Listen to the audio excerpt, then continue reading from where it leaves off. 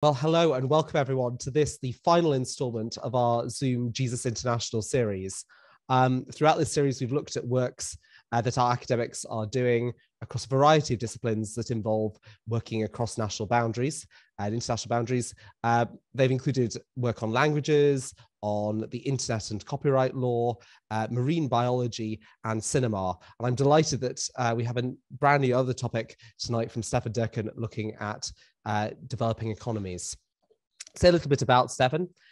Stefan Dercon is Professor of Economic Policy at the University of Oxford and Director of the Centre for the Study of African Economies. His research interests concern what keeps some people and countries poor, the failures of markets, governments, and politics, mainly in Africa, and how to achieve change. Current research work focuses on the psychological challenges of poverty, the political economy of development, the challenges of industrialization in Africa, the challenges and opportunities of new technologies, and how to organize and finance responses to natural disasters and protracted humanitarian crises. Between 2011 and 2017, he was Chief Economist at the Department of International Development, DFID, the government department in charge of the UK's aid policy and spending. In this position, he provided strategic advice and responsible for ensuring the use of evidence in decision-making. His latest book, Gambling on Development, Why Some Countries Win and Others Lose, is the topic of tonight's talk. To which, at this point, I hand over to Stefan. Well, thank you so much, Peter. It's great to talk to you. I must say, I do recognize a few names online, so hello to old friends. I hope I can give you a bit of a glimpse of what I talk about in my book, as it is building very much, not just on my research over a long time on development, and as Peter was implying, I've clearly worked on a lot of different things, but it's also very strongly based on the experience I had working in the policy environment. So, you know, working as Chief Economist of DFID, of when it still existed, Department for International Development in the UK, and then also in more recent times, trying and not necessarily succeeding to be a sensible development policy advisor to two of the latest foreign secretaries in the UK, including someone called Liz Truss, which was definitely not very successful in terms of advice. But I want to talk to you a bit on the argument of the book, and hopefully we leave then enough time to allow you to ask, well, basically anything really, but hopefully also related to the book or anything to do with aid, because that's what I want to talk a little bit about is both in the bigger picture, how I think I've learned to think and to have a framework of thinking about how some countries seem to be making progress from very low living standards, and other countries seem to get stuck fairly quickly or never really emerge. And I want to ask also is a bit like, what does it mean for, you know, being in the UK, in a rich country, in terms of development aid? How can we think about it, and maybe indeed how can we do it better? So let me first quickly talk to you a little bit about some stylus facts. I decided not to use slides because we don't have that much time, but I'll give you a quick picture. You know, in the world since 1990, and that's the period since 1990 up to about 2020 that I'm looking at in my book, we've actually made amazing progress in the most extreme forms of poverty. Okay, so if we take the kind of extreme poverty as it tends to be calculated and collated between, in a way that is comparable between different countries, the World Bank has particular methods around it. And it's basically people living at really the most destitute levels in terms of people typically say living below about $1.90 per day per person. Now, you can't do very much with $1.90 in terms of purchasing power. That is comparable between countries, but it's basically what can you do with about $2 in the US? There's not much you can do with it. And if you look though across the world, you know, by 1990, we probably had about 2 billion people below that line. 2 billion, about 40% of the global population, a bit more than that even, living below that line. Most of them were living in Asia, many of them in China. So it's probably about 1 billion in Asia, maybe 700 or 750 million were in China. You had also a big group in South Asia, of which, you know, sometimes the largest country there is, of course, India. Easily more than half the population in India was living below that line. And then also you had Sub-Saharan Africa with a much smaller population than these Asian countries, but there were probably about, well, something like close to 400 million people living below that line in Asia at the time, a bit less than that, but definitely a very substantial, in Africa, I should have said, of that. But we're actually, since then, we've made dramatic progress. Since then, we've actually reduced probably these global extreme poverty levels by about 2/3. Okay, so again, it's at a line, at a kind of a level of standard of living that is really low, but that's remarkable. That's for a lot of people going from the most destitute levels to a little bit better. A reduction by 2/3, but very uneven across the world. In East Asia, China, especially, you've got declines to actually now levels from what was about 1 billion there in East Asia and Southeast Asia to maybe levels now of below 100 million. In South Asia, we've also, a bit later on, but start making a lot of progress, especially in the 2000s. And now we would say, well, that's probably easily half there in terms of the numbers. The only thing is that in Sub-Saharan Africa, actually these numbers have crept up probably to about 450 million. 450 million now, after COVID, that's actually roughly the same level we had 6 years ago. And in fact, COVID probably set us back in the fight against extreme poverty in the world by about 6 years. Now, behind that is still further differentiation. We tend to say, oh, in Africa, it's really stagnation in extreme poverty and it all stays stuck. Well, actually, there are countries even in Sub-Saharan Africa where poverty has declined dramatically. We have, for example, Ghana and Ethiopia, where the extreme poverty levels are actually halved as well.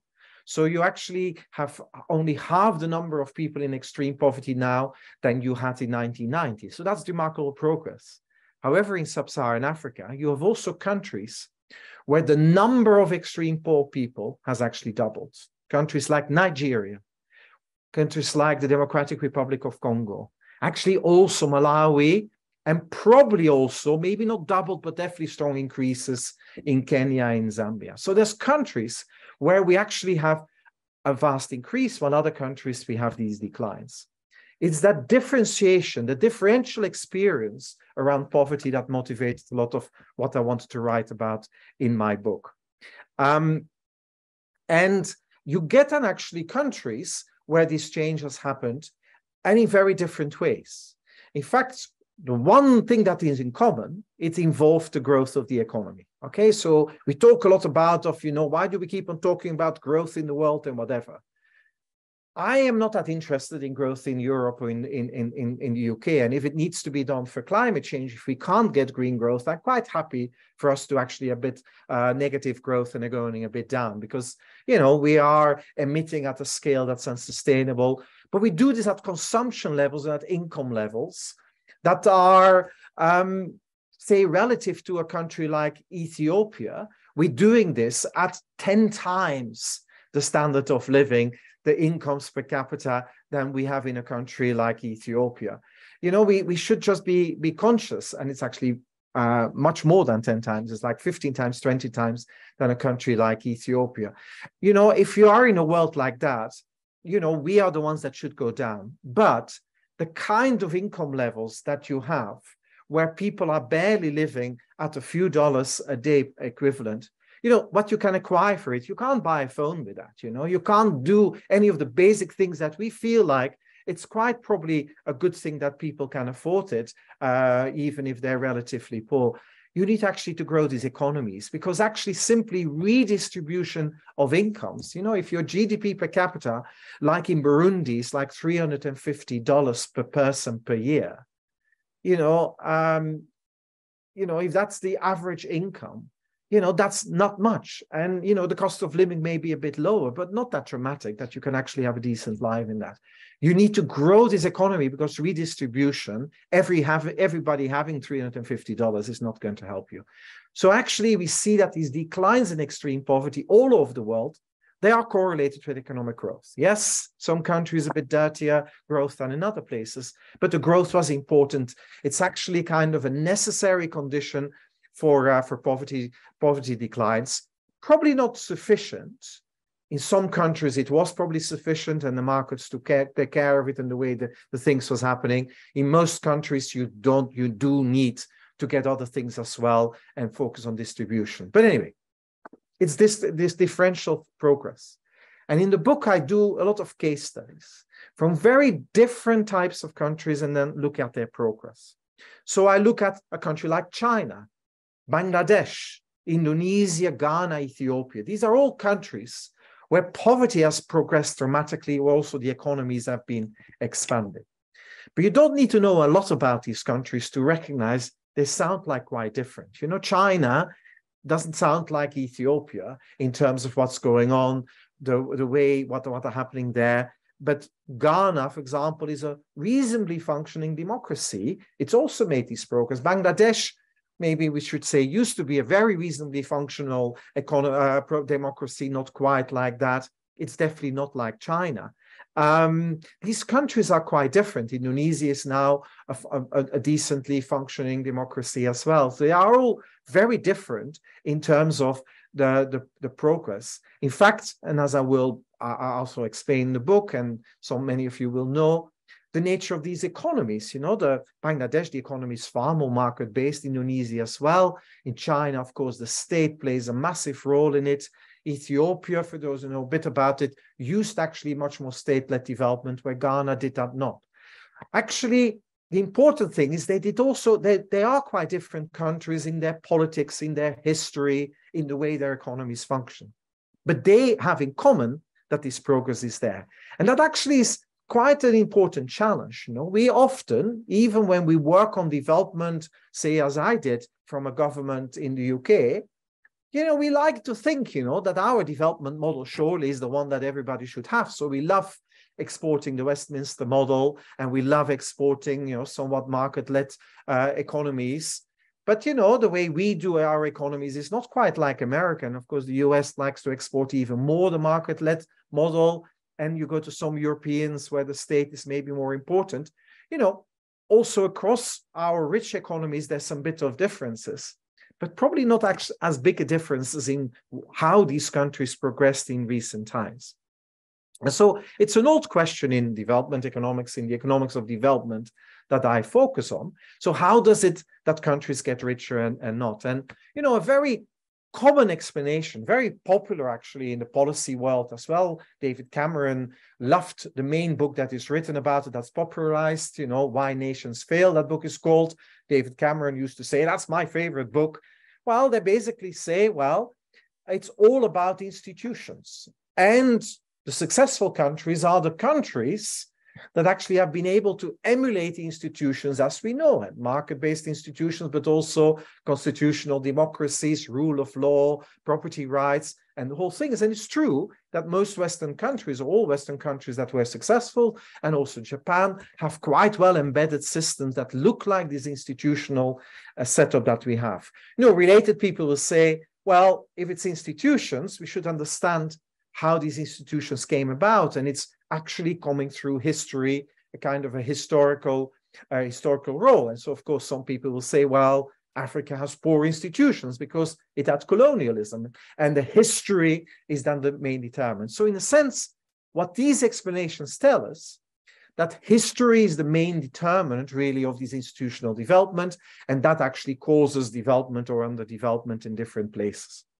Now, there's a lot of truth in that, and any historians online, don't worry, I will admit that it's entirely true. But if we start looking at countries that were successful, and then actually start looking at, look, if there are successful countries I look in my book at, there's also some serious failures, like Nigeria, like the Democratic Republic of Congo, like Myanmar. They're failing places. Now, what's quite interesting is that Nigeria had colonialism just like Ghana had. Of course, it was maybe a bit different. Ethiopia didn't have colonialism and was successful, but maybe has a whole series of other kind of institutional features. The Democratic Republic of Congo, it had colonialism as well. But actually, they're all within Africa. And actually, there is an element of similarity still in some of these conditions that they were facing. But some of them seem to have been able to do something more constructive with it, like Ghana in recent times, than others.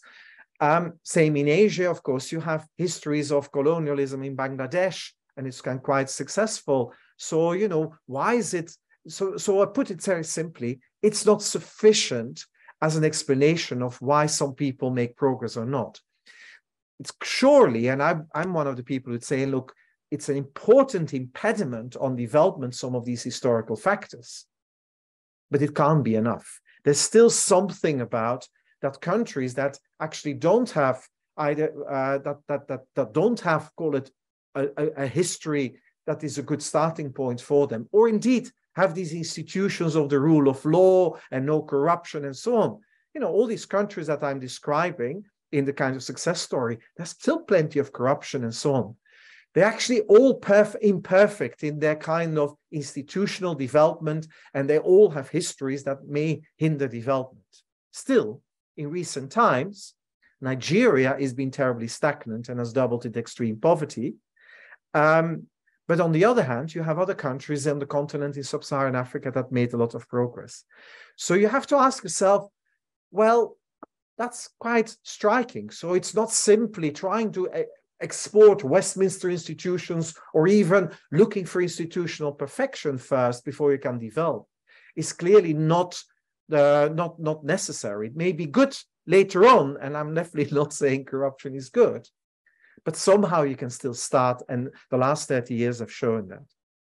Related, so, I should finish this point by simply saying the fact that institutions don't have to be perfect is probably actually quite good news, because we know that it takes really a lot of effort to build up institutions. And it actually means you can go to countries and say, look, you can have a future. Yes, you have colonial histories. You have not the institutions, the rule of law, or the protection of property rights or whatever. But actually, you can still make quite a lot of progress despite that. So that's actually quite good news. And it's much better than me being at the time instructed as chief economist of DFID, go around the world. Of course, I never really listened to my bosses totally, but in principle, I should go, and David Cameron was the prime minister then.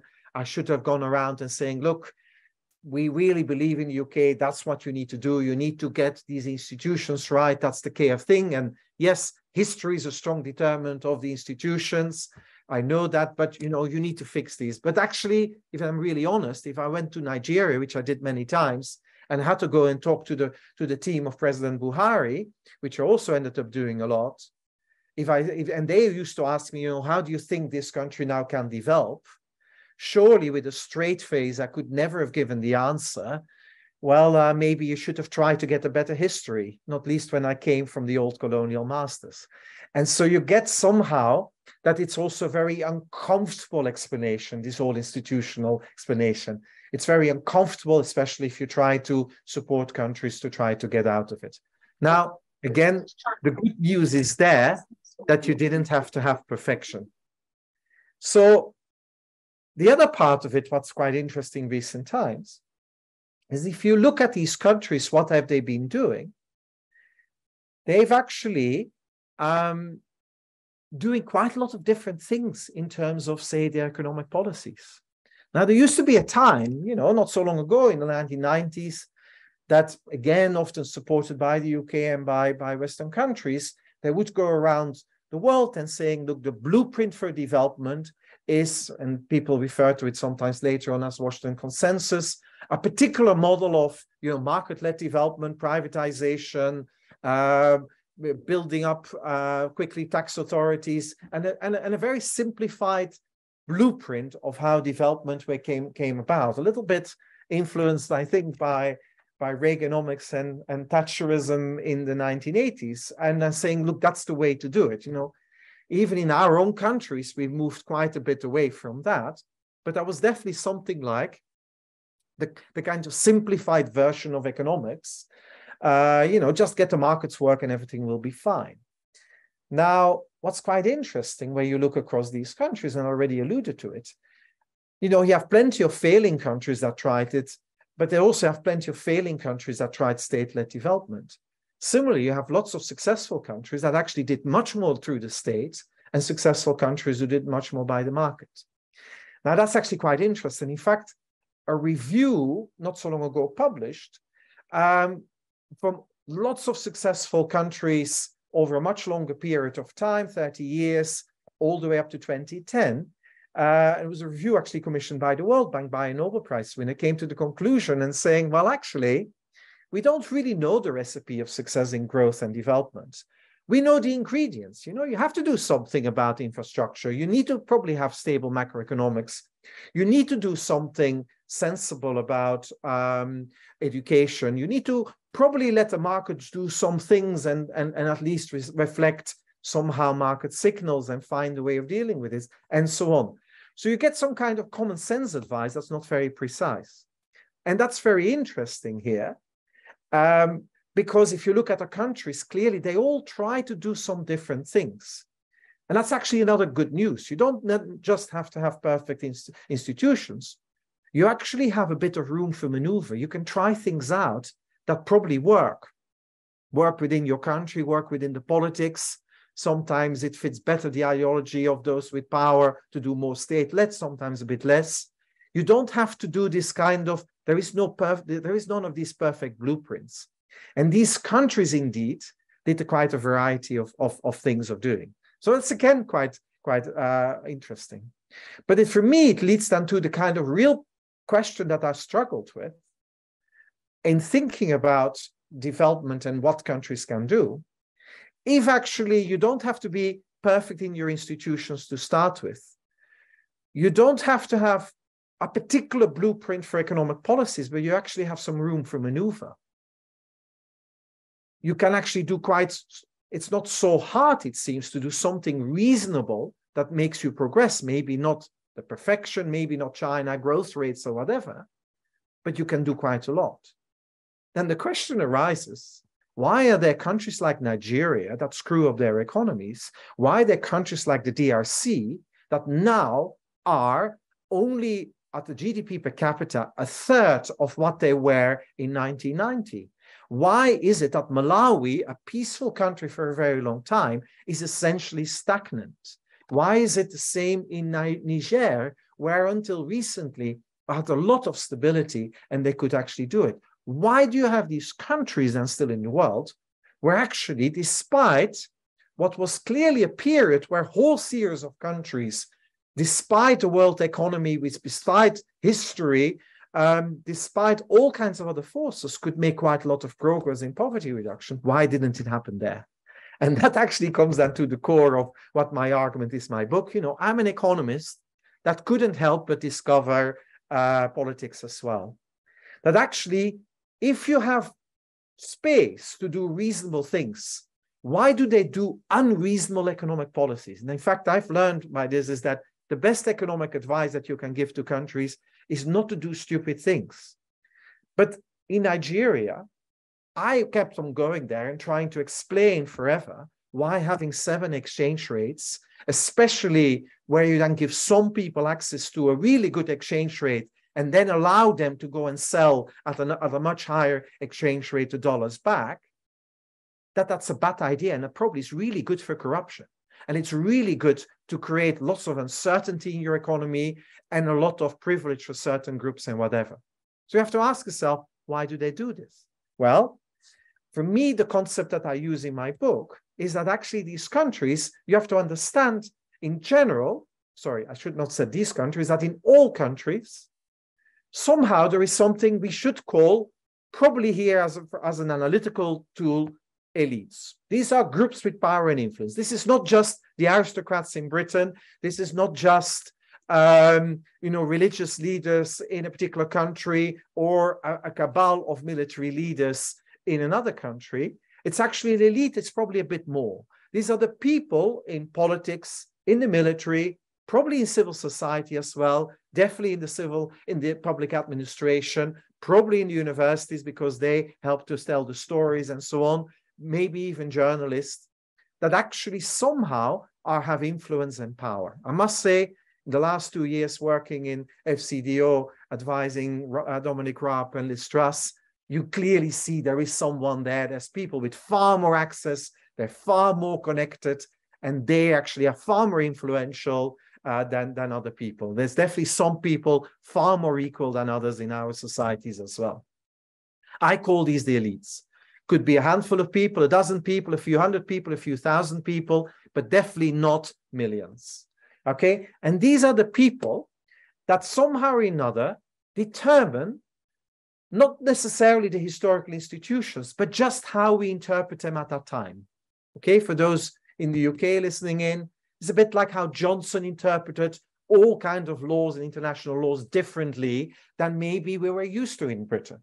Okay, that's what I mean by it. These people have enough power and influence, and they, within the institutions that they have, the history they have, they run a country in a particular way. They have implicit agreements of how a country can be run or not. In fact, there's a lot of basis for this idea of elite bargains also in economic historians. Douglas North, Nobel Prize winner, writes about it. And it says actually a state is best understood as a coalition, a dominant coalition of people who actually say, look, we are agreeing to control big part of the benefits, the rents in the economy, the access to the resources, the way the state is run, as a way of actually keeping the whole place peaceful and stable. So we actually use this as a stabilizing force to actually say, look, all the people with power and influence, this is how we somehow control the cake. It doesn't mean they put them all in their own pockets, not at all. But somehow or another is an understanding it. You know, we have an elite bargain in the UK that it's totally fine that about 500 people in Scotland control 50% of the land. It means we don't find it totally fine that inheritance laws and other forms of wealth accumulation more recently, but a lot of it is inheritance laws, are perfectly fine. Even if it goes back 1,000 years, we have no problem with that. You know, what the hell do these people have the right at that time to capture it, probably through some battles and through some violence? Oh, we don't mind about that. We find it still totally fine. And that's indeed part of our elite bargain for the stability for our society, not to try to question that. In fact, one act of our parliament could change this, but we choose not to do. Now, that happens everywhere in the world, including in developing countries. And so somehow or another, they have a deal. To run the state, maybe to steal from the citizens. That's actually what clearly has been happening in the DRC for far too long. If you control the state, you have the right to plunder. Or you could do it in Nigeria, where if you control the state, and of course it costs a lot of money to be able to control the state, as we noticed in the latest elections, but if you then control the state, you have the right essentially to distribute the key rent of that society and economy, which is oil rents. You in the end control which are the official and unofficial ways that people can control the rents that are distributed in that system. And so you can do that. Now, you could have a lot of different ones like that. Many states, including a little bit our own, but maybe not so much, have systems where those people who have good jobs or get contracts from the state, it often is linked somehow as a reward for loyalty. Think of PPE in the UK. And I don't mean it as the degree, but I meant of the productive gear. But basically that you get during COVID, connected people can get the contracts. Now, of course, we have a lot of societies where that's almost de rigueur, that all the time, these are the ways that these controls help. Now, where does that link to it? To the story I want to tell, I actually want to have the core point is that if we look across the developing world, it's not so hard to look at some of these countries that at some point begin to emerge. that somehow or another in their elite bargain, a focus on growth and development emerges and becomes stronger. That's something we saw in China in 1979. Economic policy based on ideology disappeared. Now, the elite bargain is the same. It's still the Communist Party that does everything they can to survive. And indeed, in 1979, it happened with Deng Xiaoping. But actually, they chose to do this through gaining legitimacy from the population through more food security and growth. So actually, they became developmental as part of legitimacy for their way of their elite bargain. In Ghana, it probably was in the mid-1990s that the political elite was willing to buy into some form of stability, i.e., let the new constitution that was more democratic, let it function. And somehow or another bought into it. And we got a stability in politics in Ghana that actually helped it all the way up to now. It's now fragile again with the big, deep economic crisis. But for about almost 30 years, we actually had a political stability that could give us a lot more politics based on looking for progress in development and in growth, and arguably a better success. And so you can go through these different countries that actually these kind of bargains happened.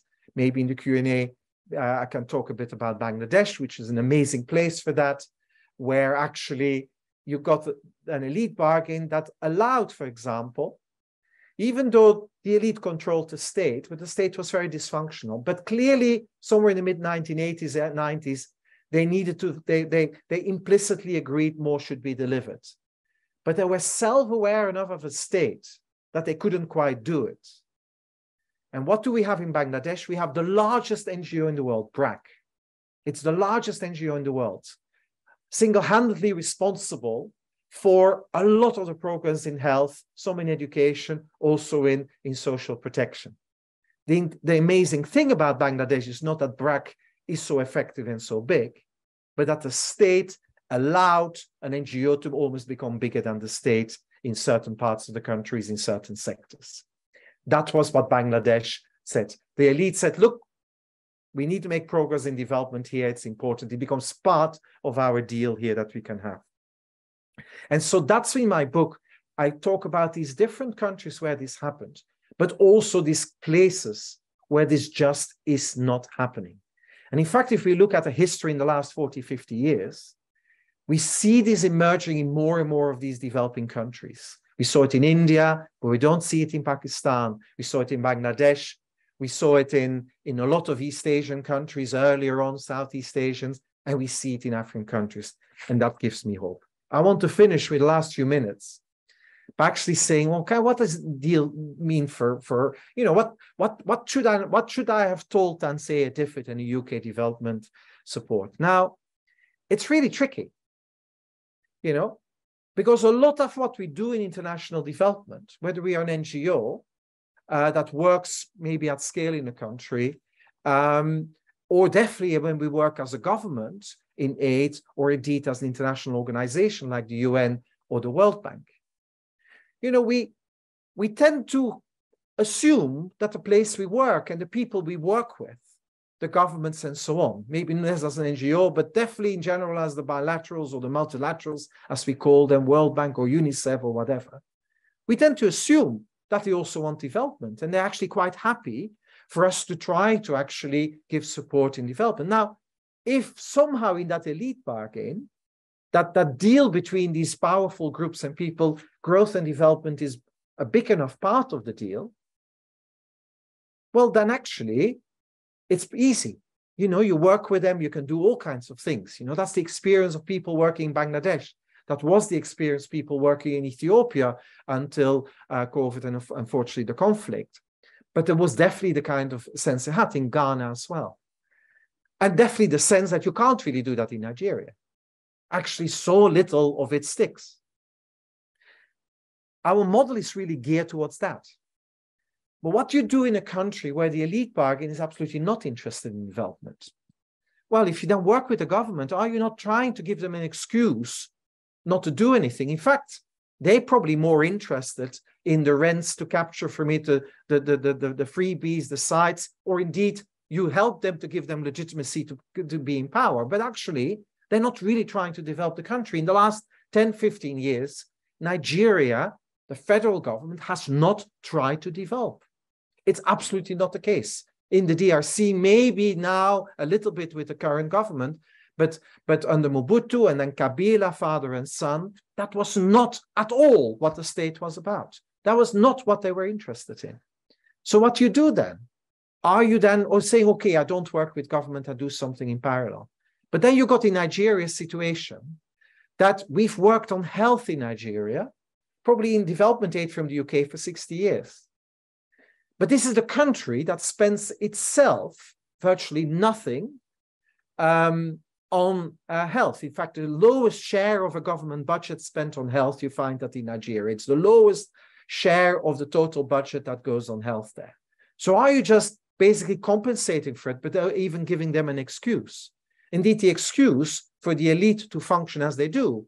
And I can't remember the last time I have had ever an interlocutor in a senior position in Nigeria, and they didn't tell me, or next time when I'm in my house in London, maybe we should meet up and chat a little bit more. I remember the chief of staff of Buhari saying, oh, which university are you in? Oh, it's Oxford. Oh, I have a flat in Oxford and in Cambridge, so I can come anywhere you want to actually come and have a chat with you. You know, if you're dealing with these people, what legitimacy do you give them? And it goes even further. You say, well, maybe we do some NGO work or charity work. And I finish with that. In a humanitarian type of work in crisis. I ended up going at some point to South Sudan and go, while the civil war was ongoing, not so long ago, about 5, 6 years ago, I go in rebel-held territory with the UN helicopter and I land there. And look, this is quite new for me. And I go around and see at the airport, I see all these NGOs having big places there, big houses and things, and actually very few guards and so on. I say, oh, a bit puzzled by it. I see the food storage place for the World Food Program. Nobody's guarding it. I say, it's all very puzzling. I thought I'm in a war zone here with some rebels that clearly, is that just left open? So I go and talk to the big chief from the rebels there, and I ask him there, it's interesting, there's all these NGOs here. What do you think of them? I say, oh, they're my friends. They've been here for 20 years. They're our friends here. They allow me to get on with the business of war. I really came away from there that in the end, in a place like South Sudan, I wondered whether we're not just prolonging it, whether we're actually not having a negative influence on where these places can go. I worry about in many of the countries where there is no elite bargain and where it's really so fractured. We are potentially doing harm. Now, people say, well, there's still human beings that we need to help. Yes, but maybe it is the case in some countries that by helping the current generation of children, we're condemning many more generations of children to be dependent on us. And is that the right way? And we can't help everybody. And we can't do this. So what are we sometimes doing there? And for me, that asks very big questions. And I'm very open to listen to your questions and hopefully can say something sensible. Brilliant, Stefan. Thank you so much for that really insightful and fascinating talk. If you do have questions for Stefan, if you'd like to type them in the chat box, I will pose them to him. But to get us started, what do you think was the biggest surprise you came across, if that's the right way of phrasing it, when you started working at DFID? Was there anything from when you'd looked at it an academic way that suddenly, when you got on the ground itself, that suddenly you thought, oh, wow, this is completely different? Okay, so many things. Oh my God, I was in shock, and you can hear from my accent, I'm not even British. So I was doing this as a Belgian citizen, coming into working as a senior civil servant in this whole place.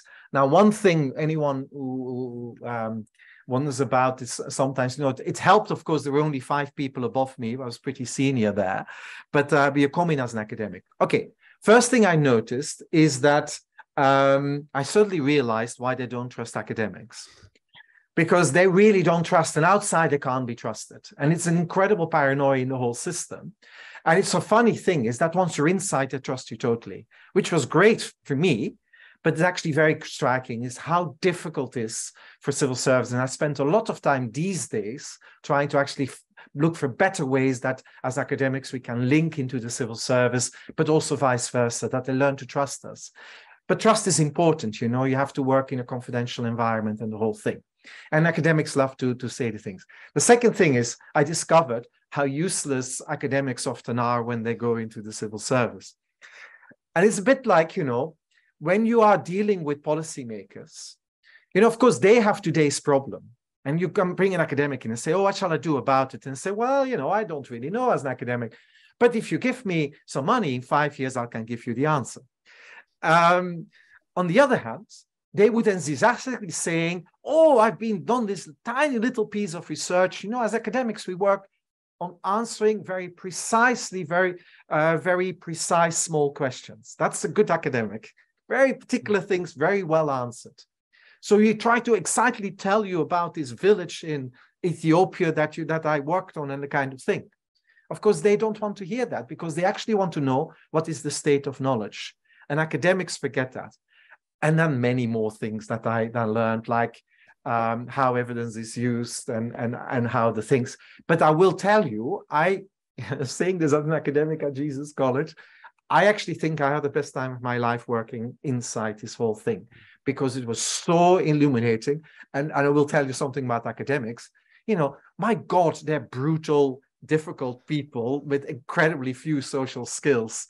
And then working the civil service in a real collective was actually quite a joy. Fantastic. We haven't had to, if anybody, I say, please feel free, or if you prefer to just raise your hand and ask a question and turn your camera on, that's absolutely fine as well. But while we wait for another one, you mentioned Bangladesh and how you might want to talk a bit more about that. So tell us more about, because I think from what you were saying, that's potentially a ray of hope in Bangladesh.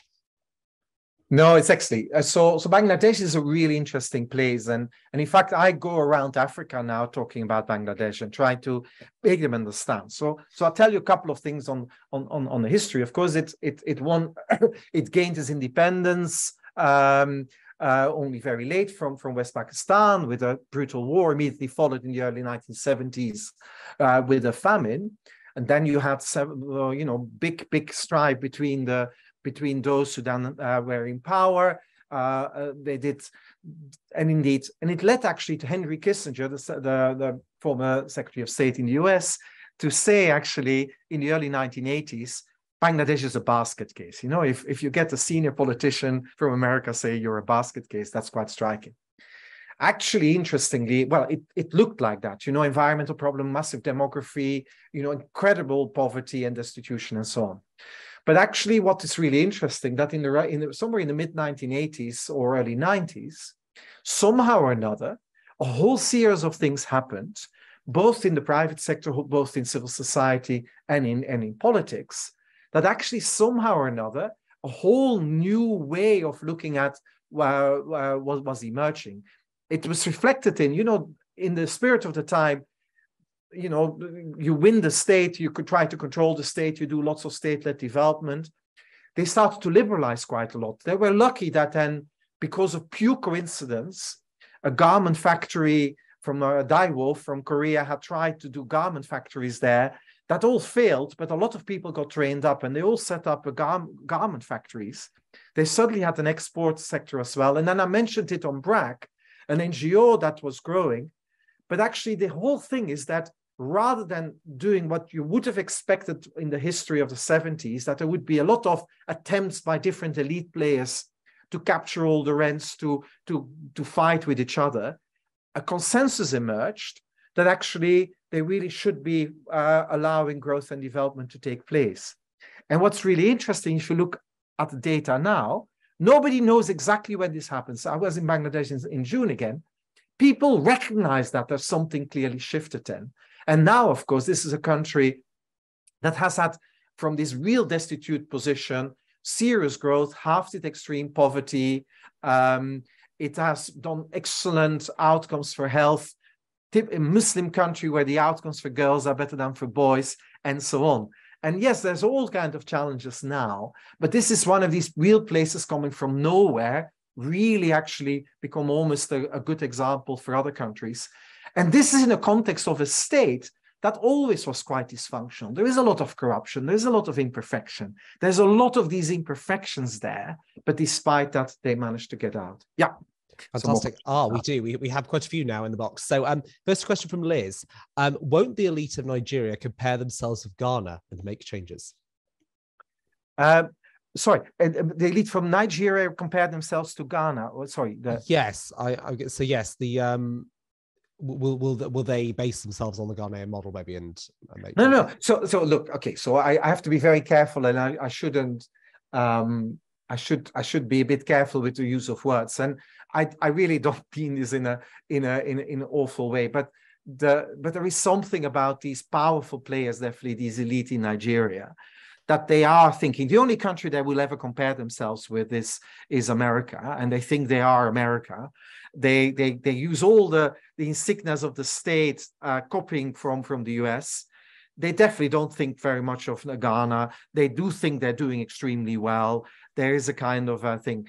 And for me, it's always that power, privilege, and money allows you to be deeply arrogant. So this is an element that I have. And these elites, so they don't. And it's actually really striking. Of course, you have other players, even during these recent elections, the candidate that didn't win, that actually came third, but actually had a quarter of the votes now, actually, I ended up meeting. In fact, I did a talk like this in front of this presidential candidate, and we talked quite a lot about Bangladesh afterwards. There are people there, even in the elite, that would like some change. But money talks so much, it is so stuck that they won't be doing this. Look, and I will have to be careful, the Ghanaian elite is not necessarily a bunch of nice people. A lot of this focus on growth and development, all these elites do that out of self-interest as well. Either because they're concerned they will be kicked out of power, or they think like if we can get to do it, we'll get even more profits for ourselves and so on. So let's not idealize the Ghanaian elite either. But somehow or another, they at least converged on some idea that actually sensible ways of doing policymaking and growth and progress and development seems to be better. It emerged now as more as a democracy where people tend to vote a bit more based on development outcomes and so on. So anyway, yeah. So there's so much more to be said, but it's unfortunately the answer is no. They won't compare themselves. Brilliant. We have a question here from someone who lived in Bangladesh for 7 years in the 1970s in the university and with an NGO. There were 2 presidential assassinations, but the country developed. Very useful. The country was resource poor, but very open to foreign NGOs. Significant. No, it's a really interesting thing. If we look at the data, you said the country developed, and it's an interesting thing. The data didn't show that in the 70s. So you're kind of alluding to things were already happened. And NGOs, of course, in the late 1970s were already doing things. You remember that was the time that ORS, the oral rehydration, the salt and sugar mixture that was pioneered in Bangladesh at scale, including by BRAC. That's all these things. There were things happening. But actually, the economies were definitely not progressing then. The state was definitely not that functioning, and so on. I think what you probably saw there, I'm actually pleased to hear it, and I maybe should later on be in touch. So there's a wonderful book by Naomi Hossein, who traces some of these progress in the 80s and 90s, indeed back to the experience of the 70s. But it was much more still a recovery from the most extremes. And then actually they set up a better thing. But the question you ask is resource poor. Was that helpful? Look, Malawi is resource poor and it's not developing. Okay, so it probably helped when they wanted to develop to do it in a sensible way. And I would say that if you have a lot of resources like in Nigeria, the status quo is really attractive. I call my back gambling on development, because often for the elite, the status quo is really is so well known and quite attractive. If you have a lot of natural resources, it's even more attractive to keep it as it is.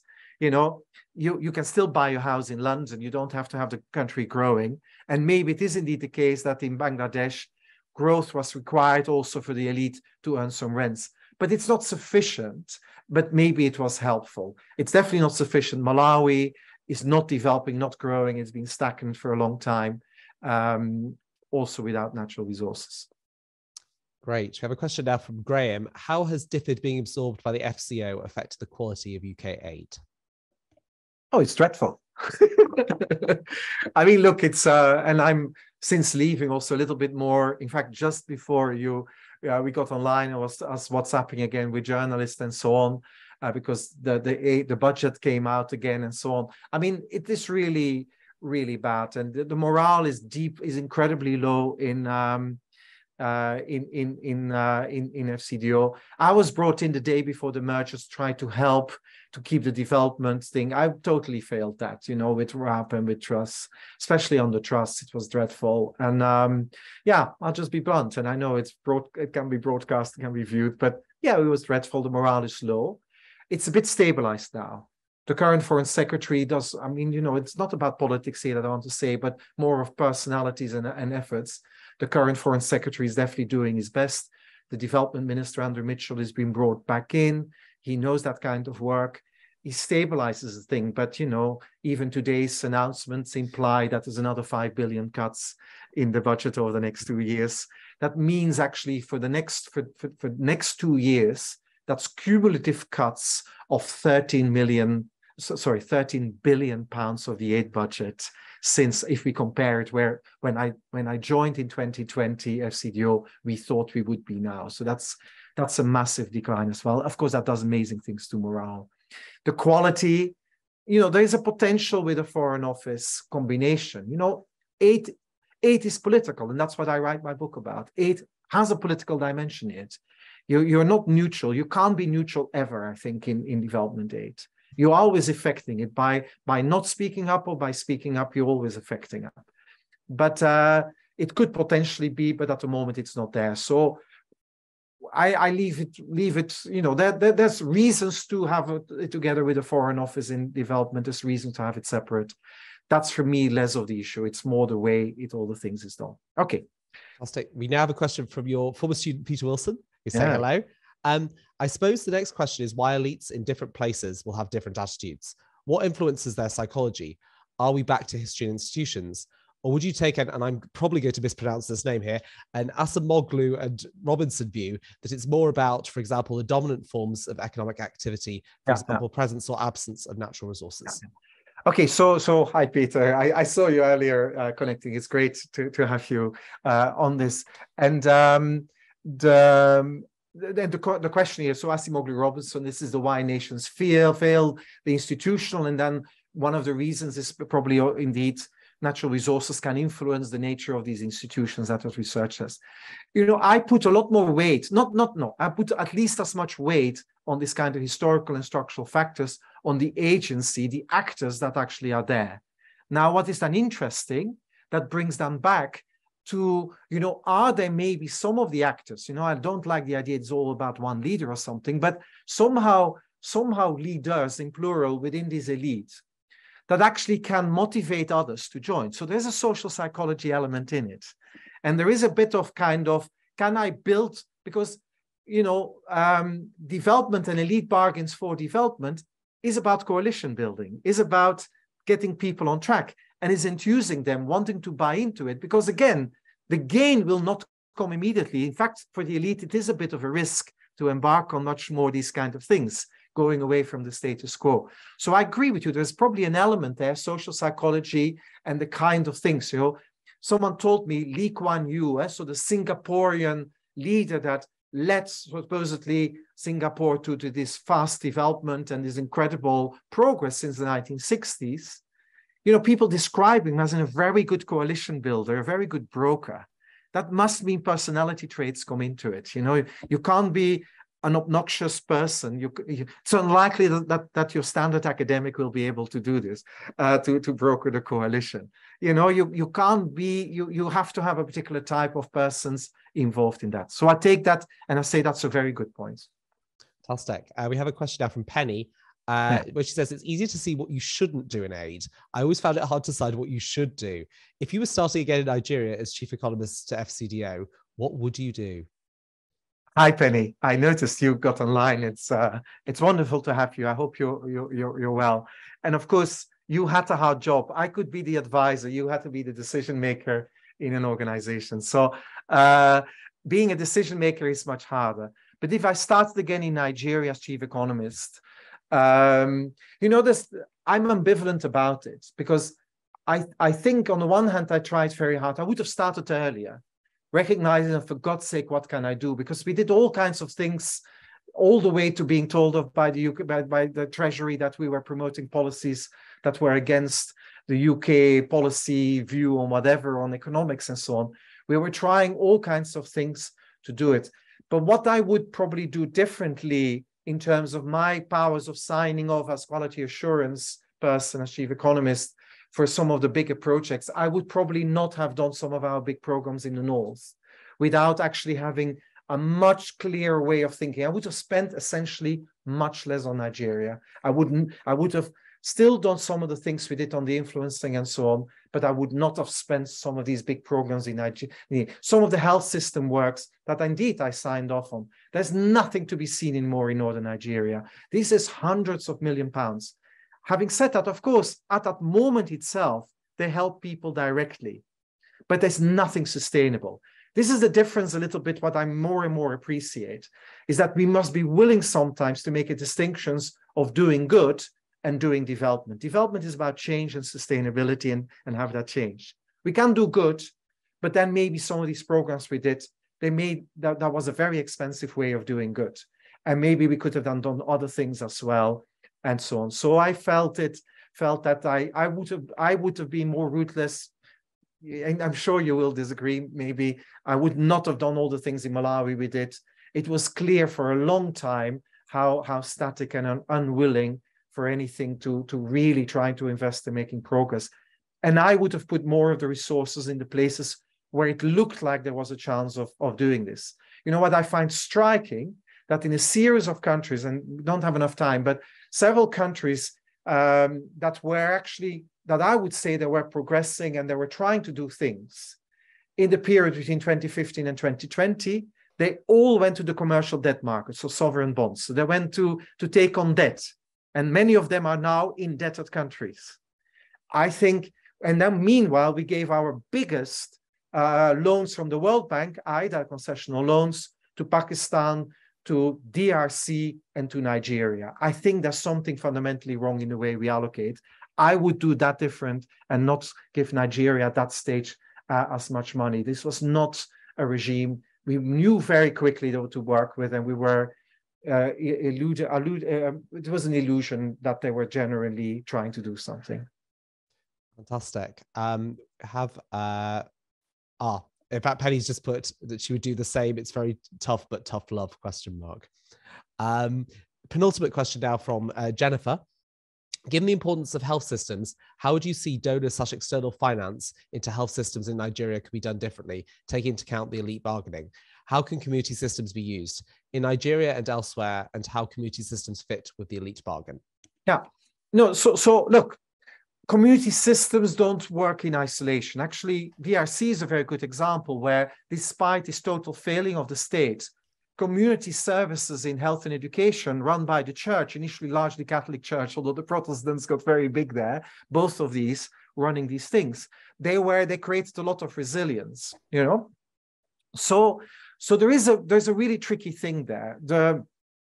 In Nigeria, the kind of scale as an outside aid organization, you know, we were kidding us, I think, that we were really building systems that were sustainable, that actually that there was enough interest of those who had to sustain it to want to sustain it. How can community systems be used? So look, with your eyes wide open would be my advice. You know, I've far less critique on some kind of smaller programs that NGOs may do and so on. I worry about the NGO model, that it really does the big change. But if you just want to do good, you can do this. But you do it with your eyes wide open. You know, you're not building the systems. But then the question is, and I'm not going to answer, is Nigeria and elsewhere, how do community systems fit in the elite bargain? Well, in a very particular way, locally, and you need to understand that. And if you don't understand that, you're actually creating the same either semi-dependency. So from the moment you want to go out, you can't, and the whole system collapses, or you get the elite capture stuff that always all kinds of people will take advantage of it, and not necessarily legally, but in other ways as well. Yeah. And so you need to understand that. So the minimum amount is understand locally, nationally, this political economy, these relationships between wealth, power, and the way people work, because otherwise this is an illusion.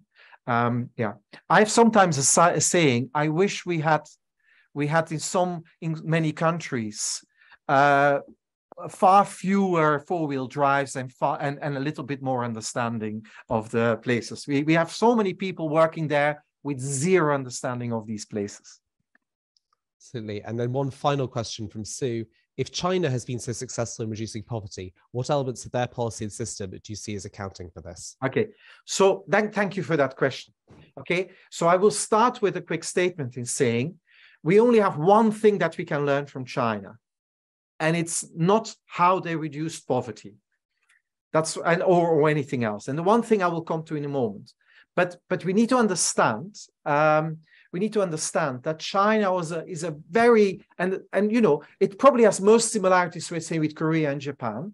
And that actually means kind of defined borders for thousands of years, or at least at the core of it. I should be careful here. It's not in that, but a defined core of the country for thousands of years. Centralized administration for such a long time, a meritocratic bureaucracy even now that you have to do all these state exams to come into it, and you have centralized taxation for a long time. So you have all these features that we say we have a strong state. To actually make me say that basically if I ever do state-led development, I would probably pick China or Korea because they have the history of this state-led development. And that's how they did it. So what we can't learn from China is that we should get a state in Malawi a big role to do development, because the state in Malawi is built up with a lot of clientelism. Jobs are given because as reward for loyalty and whatever. That's a bit like the Bangladesh state that we had. It's a much weaker state. You can't do then a China type model in these places. And so, but what you can learn is that China looked for, when Deng Xiaoping wanted to focus on growth and development, they found a way of doing that within their own system. Even within, they had to do it through the party because that was essential.